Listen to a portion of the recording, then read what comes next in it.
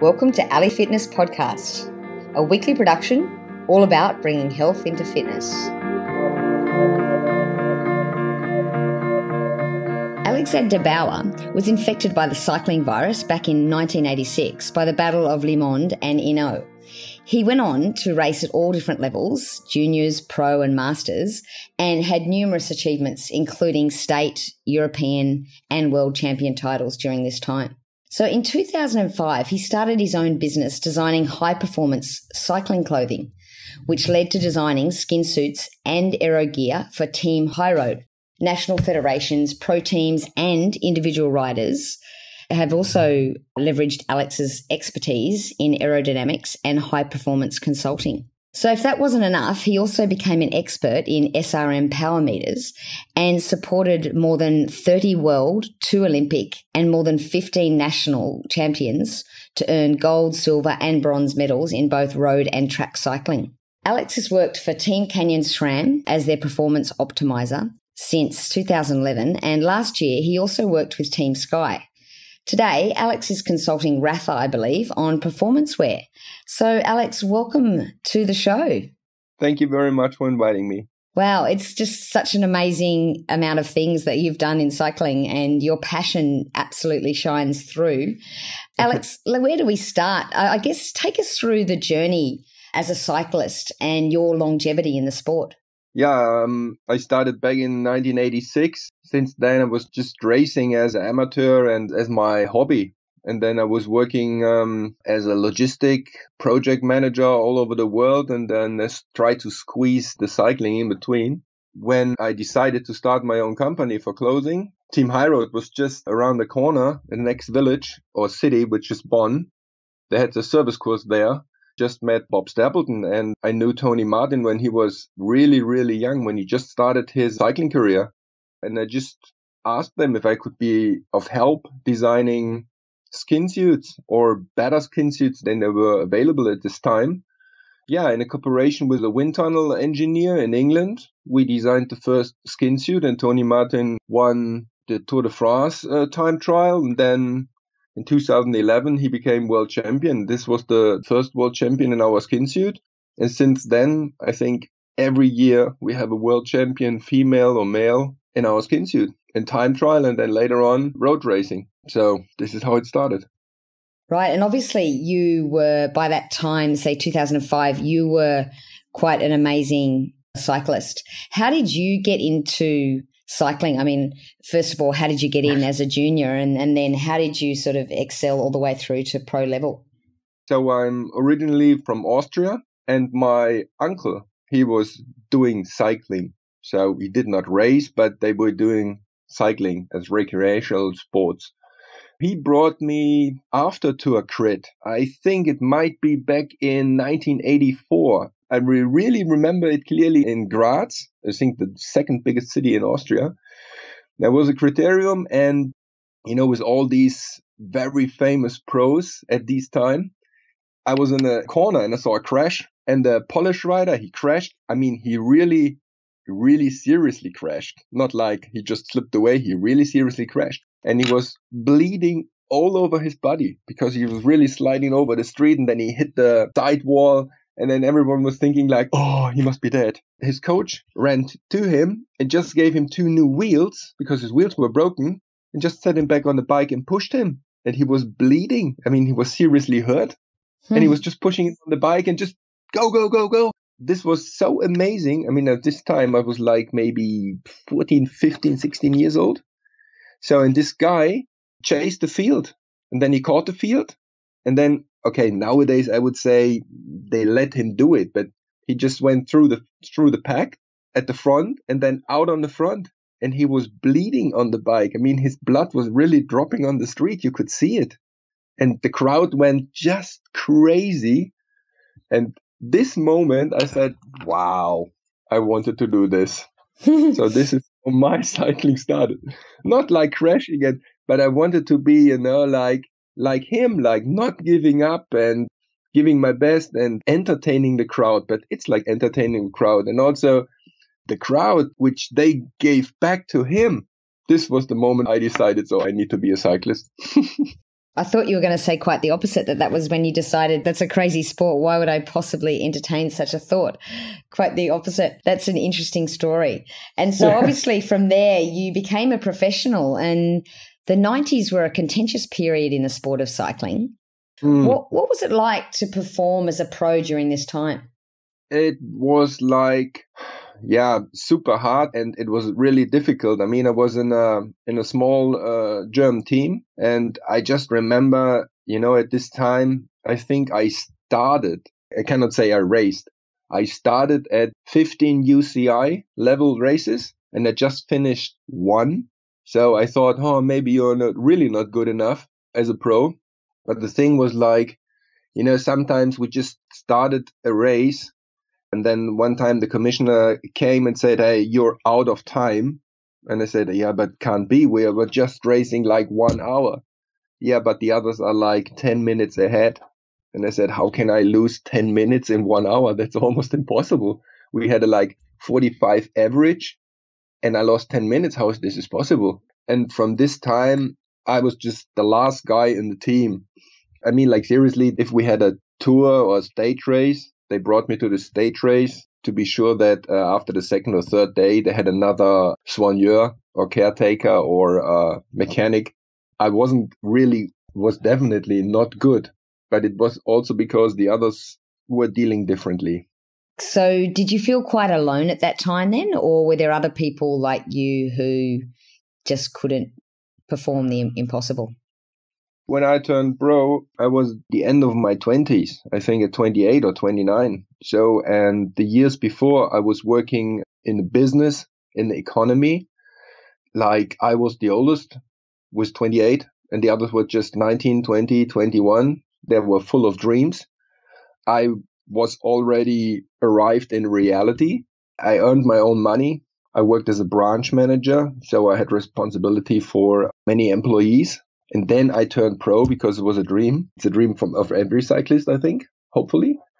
When they were desperate and starting weird things, which I did back in the 90s, I think I was old enough to realize that it's not my way. Then you feel alone in terms of these young guys should not do what they're doing now. It's like I wasn't too young to do this as well.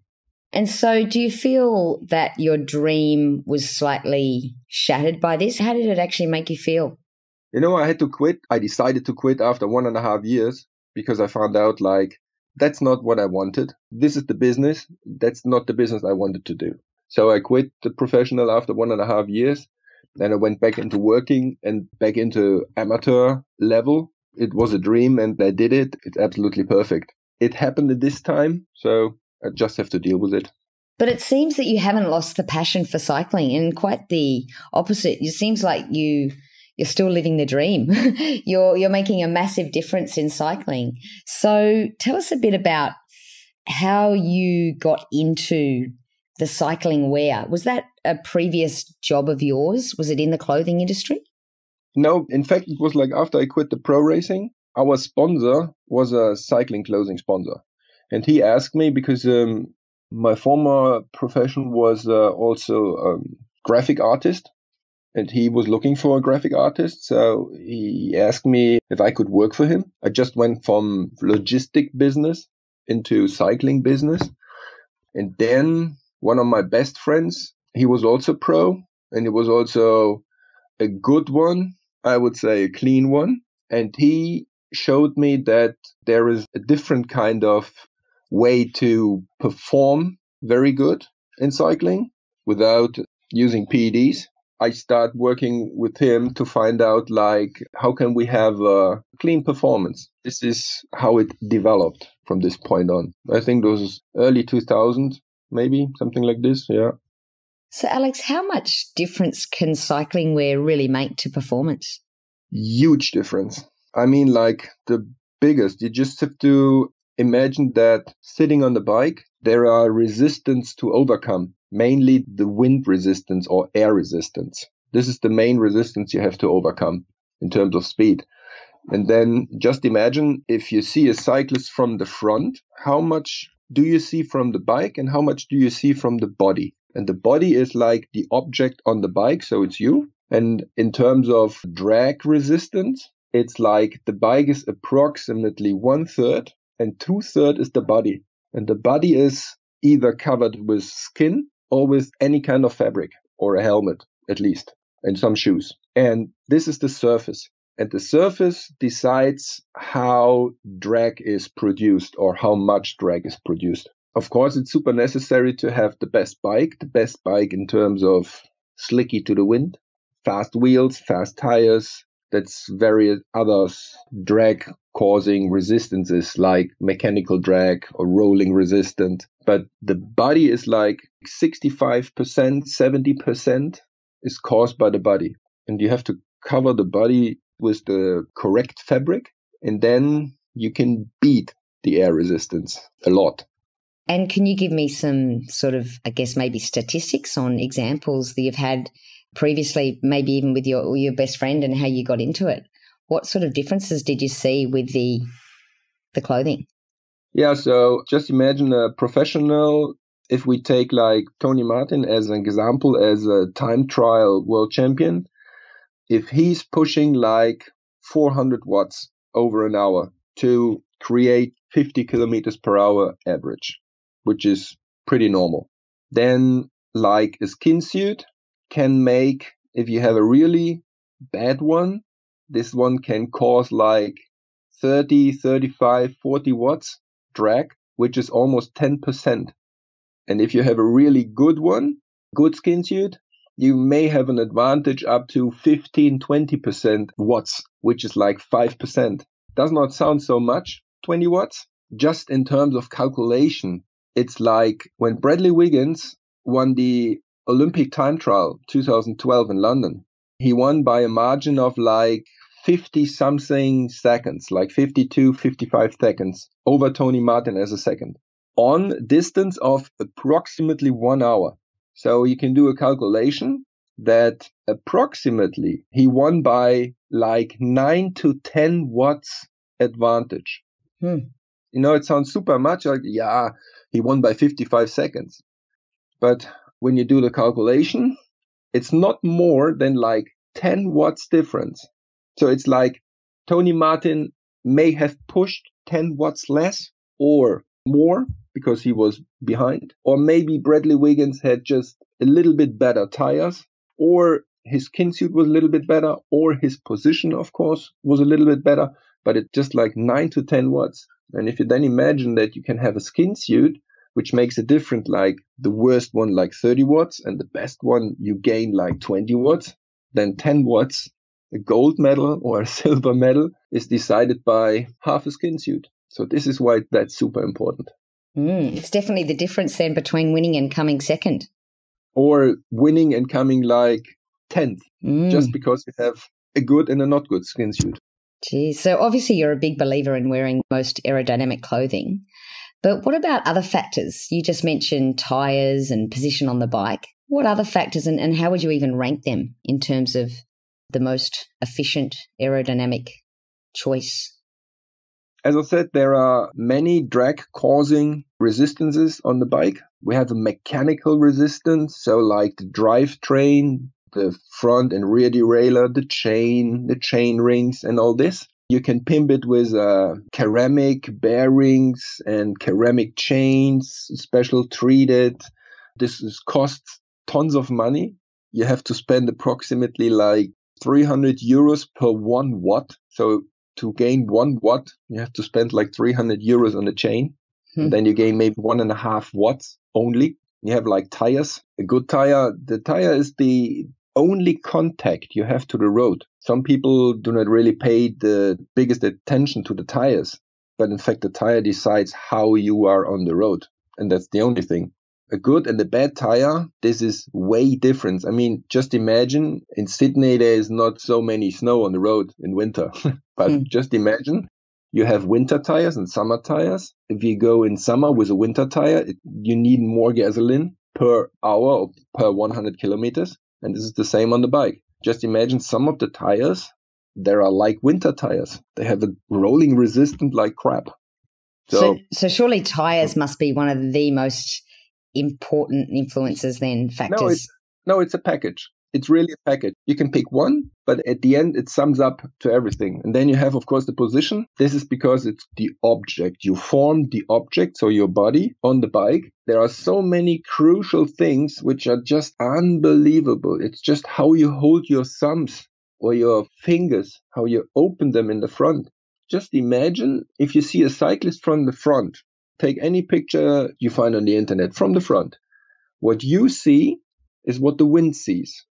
And if you do not see so many from the object or from the bike, so like a wide handlebar, or you have the hands wide open because you have a wide handlebar, so you just open the chest. Just imagine you push down your head and you bring your arms together. You decrease your frontal area, which is supposed to the wind, the faster you are. And this you can play like any small detail, just to a cable. This is why we now have, like, may I mention some companies? Absolutely. Like SRAM ETAP, for example, they have a wireless shifting system. So they have no wires. If you have a wire and you have a real good time trial frame, it will be inside the frame so that it's not exposed to the wind. And then, for example, the SRAM, they have a wireless because a small wire, just a shifting cable, can make a huge difference in terms of drag. So you can play it down to the smallest thing you want. You even screw out your valves that they are not going out of the rim. Or handlebar tape. You take off the handlebar tape from the bar ends because you do not need it for sweating or something like this because it's just a 1 hour competition. And if you take off the handlebar, you maybe save 2 watts. It's amazing. It's super amazing, yeah. It is. I wish 2 watts or even 5 or even 10 would make a difference in my cycling, but unfortunately it probably wouldn't. I use the ETAP that you're talking about, but I don't get that advantage, I'm sure. So an interesting thing that happened in cycling was PowerMeters. And I know you were one of the first to work with PowerMeters, and before most people even knew what they were, you were using them. Can you let us know how you use them, I guess, and how the use of PowerMeters has changed over the time?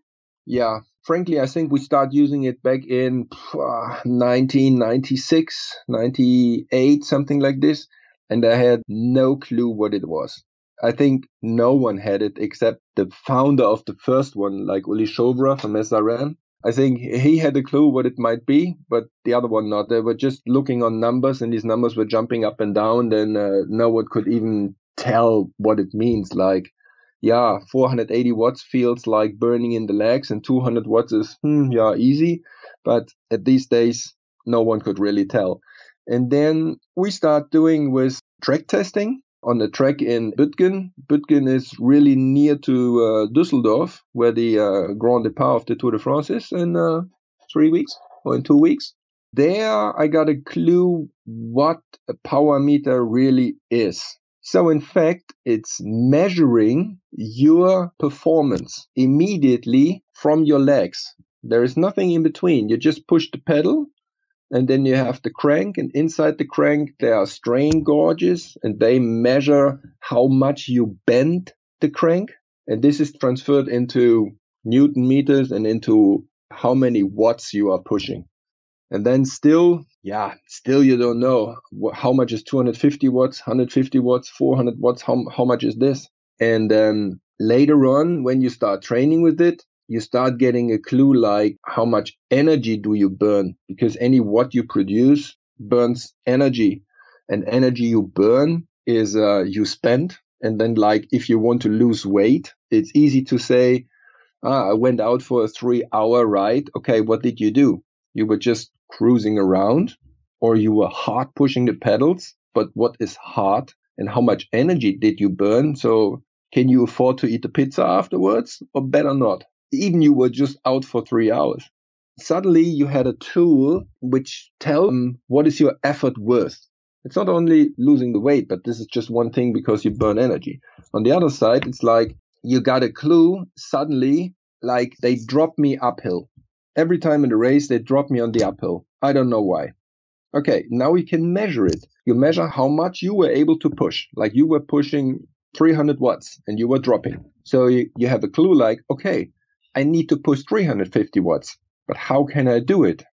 And then you go back to the sports scientists or to the coach, and they tell you, okay, if you do these and these intervals with this and this performance, you may be able to push these 350 watts in 3, 4, 6 weeks. So you had a clue what to train and how much your performance is clearly worth.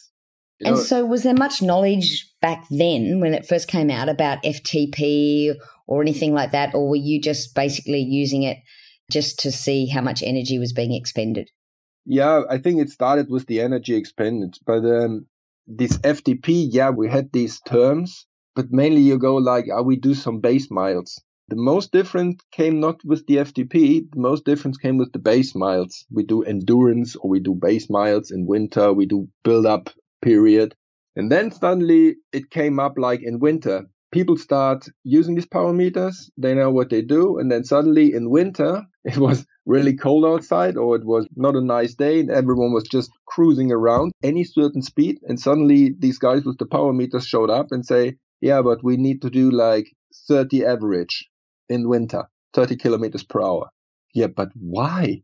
Why so fast? So the old school people showed up and said, no, that's way too fast for base miles.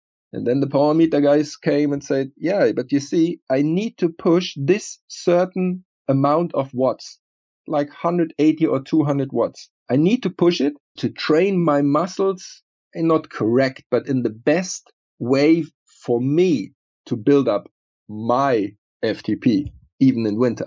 I think this was the biggest break from the old school to the new school thinking. Like base miles or endurance miles, you just go slow and long. The longer, the better.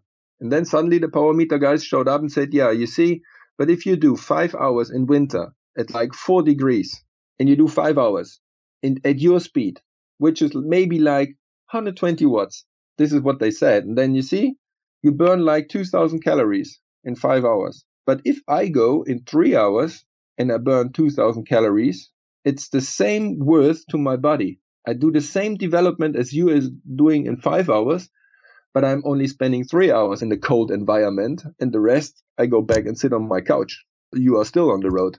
And if you do it every day and every week, and after 3 months, maybe you get a cold and me not.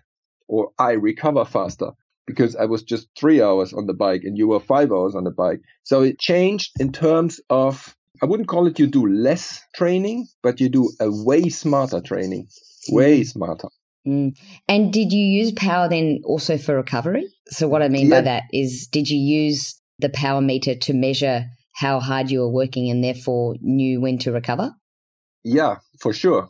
Because like people say, you just have to take a recovery shake or you have to eat healthy after the training. It always depends what did you do before. So if, for example, if you feel you did hard intervals and without a power meter, it's just your feeling. If you do a spinning class, so you do 1 hour, full gas, it's a closed environment, so it's inside a room, it's quite hot, or maybe it's air conditioned, but normally it's a little bit hot, everyone is sweating. So and afterwards, you really have the impression in your body or the feeling, wow, I did a super hard exercise. But in fact, what did you do? You're heating up your body, you were sweating a lot, and you just burned maybe tons of carbohydrates. But what do you do afterwards? Do you really need to refuel everything and with tons of pasta, maybe, or with lots of energy drinks because you burned a lot of energy, so you refuel it? And then with the power meter, you can tell how much this effort was really on your body. You were still sweating the same, it was still hot, and you still have the same burning in your legs. But you can tell afterwards, like, oh, in this 1 hour, I just burned like, if you have 250 average, it's just 100 kilocalories. This is not so much. So you better do not eat the pizza afterwards. You can rate your performance and then also what I'm going to do afterwards for recovery. Interesting that you're using the pizza analogy there. And I guess I'm very interested to know from a professional cycling experience, you spend a lot of time working with professional cyclists. And how much importance do you feel is placed on their say, long-term health versus their short-term performance? Very much. These professional cyclists, normally they start really on a young age, like 14, 12, 14, 15, 16. And then when they were able to turn pro, they need to decide in which discipline. So from their body shape, like if you are not at all, so if you're a small person and if you are slim, they always maybe decide you to go as a mountain climber. On the other side, if you have lots of muscles, or if you are a really strong guy, you go for maybe track, or you go for road sprinting. And sometimes I think the sprinters, they do not have a health problem because they can eat what they want in terms of if it's still healthy and good food. The biggest problem is what the mountain climbers have. They rate everything on watt per kilo uphill. So the less kilos you have, the watt you push, they are more worth. I think there are still people in the cycling or coaches, very old one, they always say like, yeah, you have to get up from the dinner table and you have to be still hungry. So you never eat that much that you are not hungry anymore, which is not really healthy. So you are always like in a starving mode. Especially for women, this is not very healthy. But this is how they're thinking. I mean, like the normal society, the impression is that women have to be slim or they have to be fit, but not with many weight. And in cycling, it's even worse. So I think... Who do you think drives that, Alex, in cycling? So say with a professional team, will there be quite a lot of pressure from coaches, or is it even further above than that? You're self-driven when you enter this business because you get the impression or you get the experience. So, they drop me on the climb. If I lose another kilo, maybe I can stick with the pack. And if I lose another kilo, maybe I go on the front. If I lose another kilo, maybe I can attack on the front. This is what you learn. The simplest way. Why they drop me? Yeah, because you are too heavy. Maybe your bike is too heavy. Okay, you get a lighter bike. I still drop me. You have to lose weight. You know, if you talk to a cyclist, just talk to a cyclist after winter. Everyone at the first races will tell you like, I still have 1-2 kilos too much, which is ridiculous. Who cares? If you do a crit, for example, who cares if you have 1 or 2 kilos too much? This is our society at the moment. But in cycling, it's even more obvious. You drop on the climb because you are too heavy, so you have to lose weight. So, and then it depends on what kind of people are surrounding you, like friends, family, team members.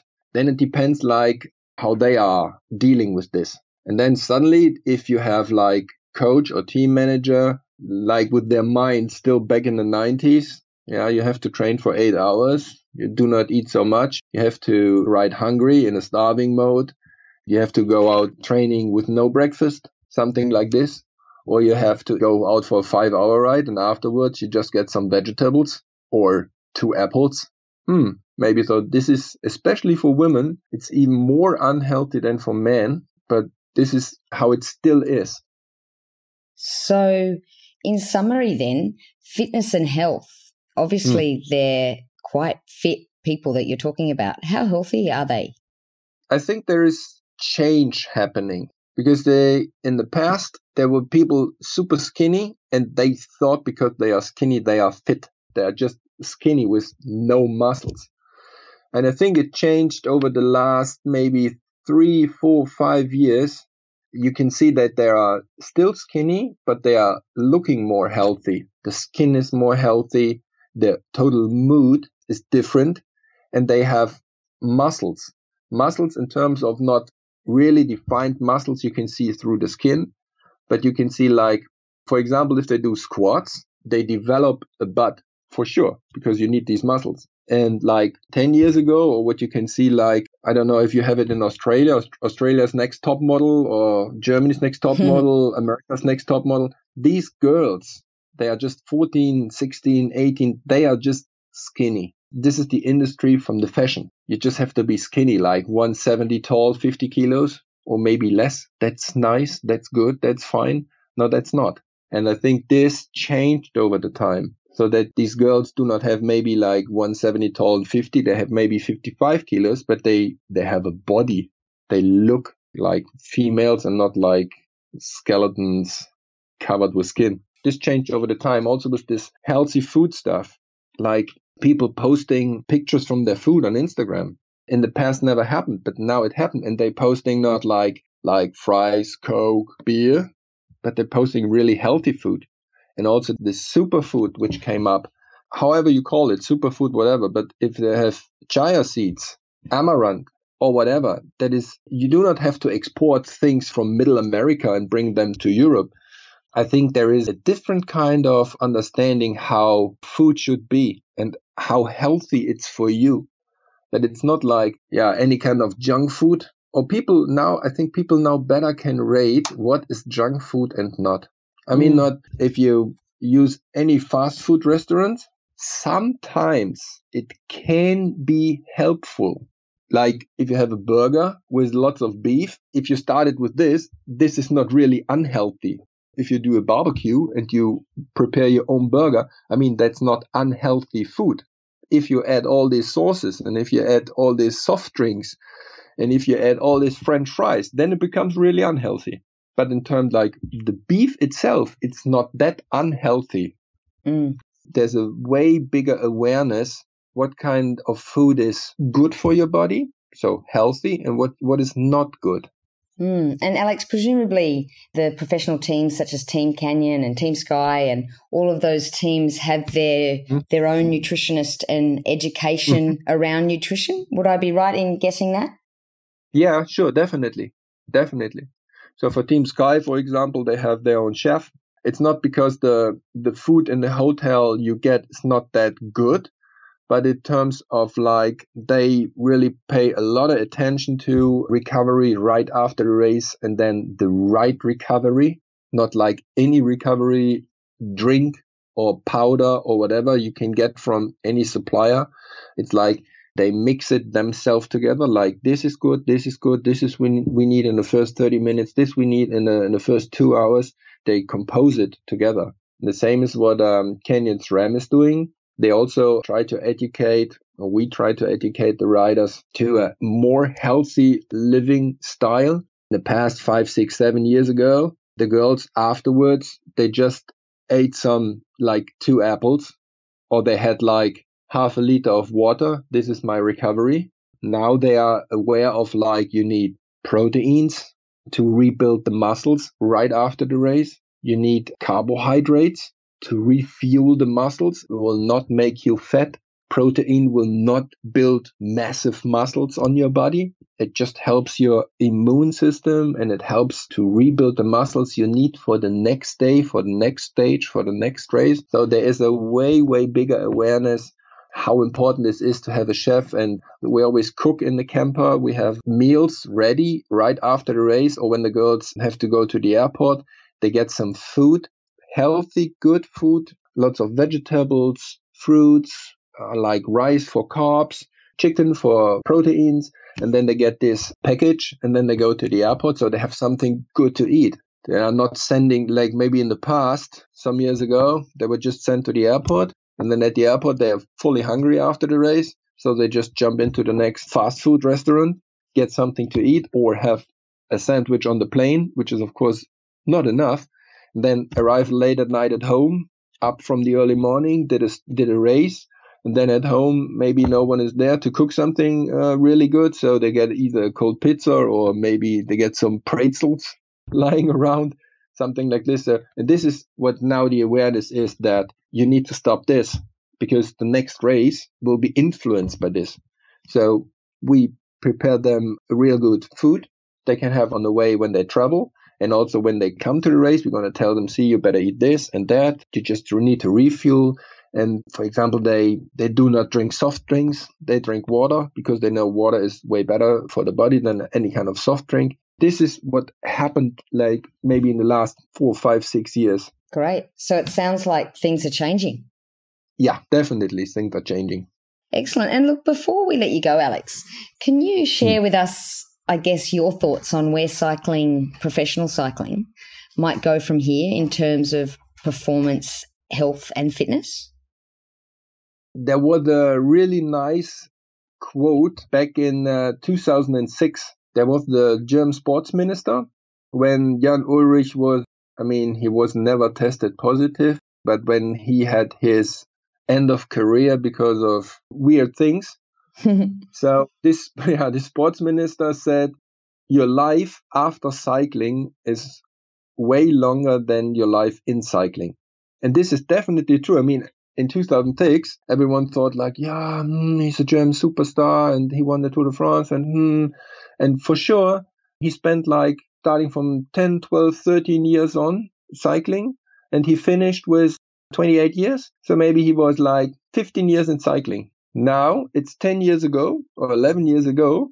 And in 5 years, he's just, how old is he now? I think he just turned 40. In 25 years, he will be still living out of cycling.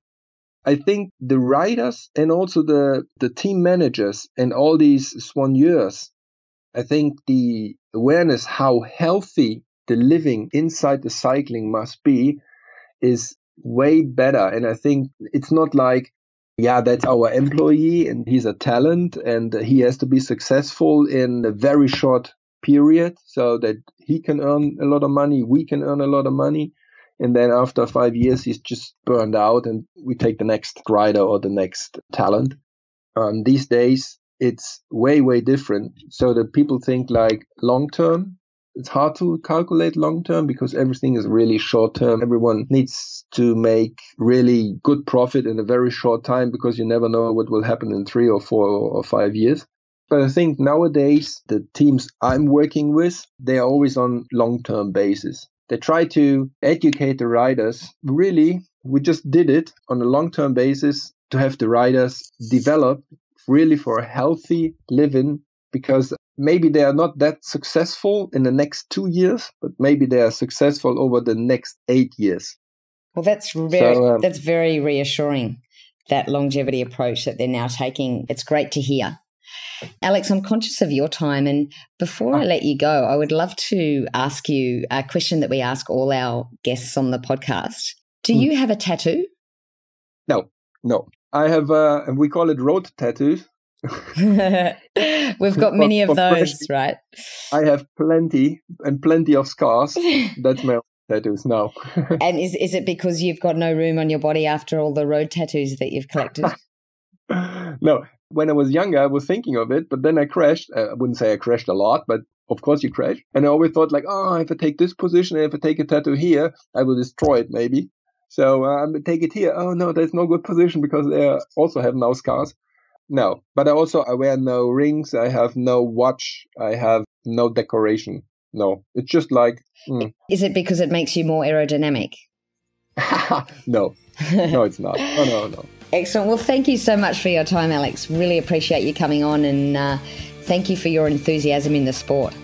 Thank you, Ali. It was an absolute my pleasure. Thank you very much. Thank you.